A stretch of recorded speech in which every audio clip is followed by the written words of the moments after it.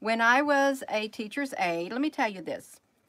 There was this young girl, okay, who lived next to us on the military base in Fort Meade, Maryland. Her name was Shakia. I think maybe it was a Shakia. She was in the 2nd grade.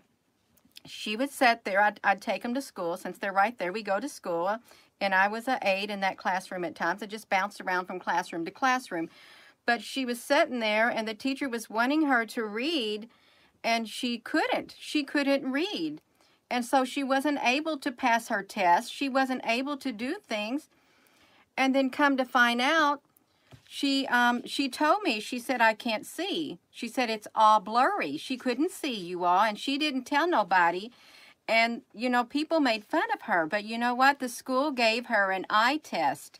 She had very poor eyesight, extremely poor eyesight, this little 2nd grade girl. And her mother, they told her, and her mother took her, and she got glasses, and she was so happy that she could then read.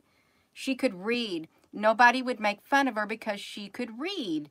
Okay, so that is something to get exciting about. When you have a child who cannot see in the 2nd grade and people are making fun of her because she can't see enough to read or do her test or write her papers, that is exciting. It is exciting to witness that. Okay, so yeah, there are exciting things happening in the medical field.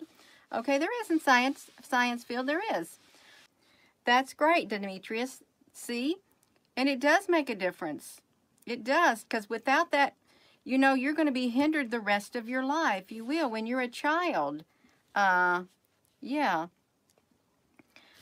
So, yeah, that's fine, you all. I love children. I absolutely love children, okay? I really, really do. And just thinking about that moment, it moves me within, because I would take her to school every day, and I would sit there watching her struggling, trying to read. And then I asked her what was wrong, and she thought enough of me to confide in me and tell me. She did. And I remember telling the teacher, and she got tears in her eyes too.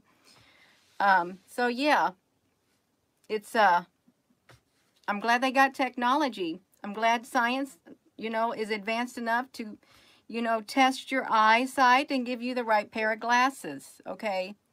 Yeah. Well, Christine, yeah, I've always worked with children, always, for many, many years.